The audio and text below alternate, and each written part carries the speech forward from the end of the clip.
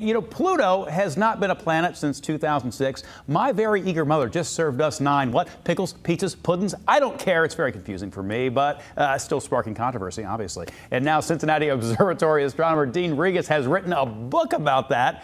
And he is joining us now along with Wes Ryle, who's the director of the Thomas More Observatory. That's where Dean is holding a book signing and lecture this weekend. Gentlemen, good morning to you both. Good morning. Morning, morning. Let's just start with the whole Pluto thing. 'Cause I know there's a lot of people who just think of that saying, or maybe they enjoy the show Psych and they hear them talking about, sure, what's up with Pluto? So what's up with Pluto, and why the book now that we're, how many years? 16 years past this change. I know it's been almost 16 years since Pluto's demotion, and so now we say, my very educated mother just served us nachos. Oh! And now, I know it's very controversial, Pluto not being a planet, but this is kind of the theme of my book, is that kids have moved on. They are excited about learning about the new solar system. And they still have their adults that are holding on to that former glory. And so this is a book to kind of help the kids walk the parents through this trauma. Love that. So it's illustrated, and it gets some ideas walking you through the stages of grief. And I've already heard all the stages of grief from the adults about this book. So it is a fun read. And that's pretty great. Yeah, I have sort of entered that grumpy old man stage. You know what I mean? Where, you know, my kids will show me, you know, how they do a math problem now. And I'm like, how dare you do it that way, that kind of thing. Was that one of the reasons you wanted to have Dean out, just because it's got sort of not only an interesting topic for your observatory, but also sort of a fun topic too? That's right.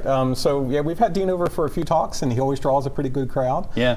It's interesting, especially for Pluto. From my perspective, for teaching students, I'm seeing that slow transition of students kind of caring a little bit less and less about Pluto being demoted. When I first started teaching, it was a big deal. Yeah, everybody was up in arms about it. Now they're a little iffy. So it's slowly becoming acceptable in the younger generation. One of the things you were mentioning about in the book is there are other things floating around out there that I don't know if they're the same size as Pluto or on similar orbits that maybe could have been considered planets back in the day. Absolutely, and there's so many new things we've discovered, and that's the real thing. Is it's not because Pluto's small and because we didn't like it. We love Pluto. It's because we found thousands of other things out there, and to keep Pluto a planet meant we had to put those other 2,000 things in there. And so then... Oh, what would your educated mother be doing then? You'd have to go and read this for a whole day, and then how are the kindergartners going to memorize that? That's very true. So it's one of those things, and the book also delves into the history of planets that have been kicked out of the Planet Club in the past, including asteroids, and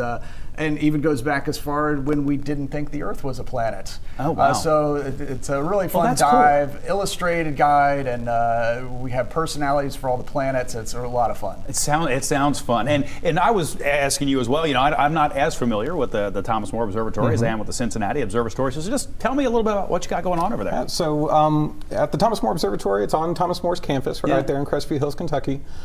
We have regular monthly events where we have lectures, and usually if it's clear afterwards, we have folks come up to the observatory and actually view things through the telescopes. Cool.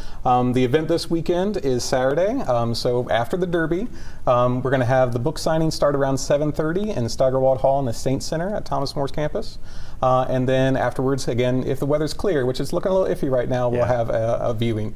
We're also planning on having an event on Sunday, May 15th for a big total lunar eclipse that's going to be happening on that evening. And so we'll be open from 10:30 to midnight on that evening for folks who want to view the eclipse. Very cool and very collaborative, obviously, which is a good thing. Speaking of collaborations, Dean, before I let you out here, you got to tell me a little bit about your time out there, out west, keeping an eye on things in the Grand Canyon. Last fall, I was the astronomer in residence at the Grand Canyon, so I was out there living in the canyon, at the canyon for a month, doing astronomy education, showing people the stars with telescopes. It was just incredible. It's just a magical place, and I can't wait to go back again. We're doing a star party there. They have a week-long Star Fest in June, so I'm going to go out there again and do that, and it's just...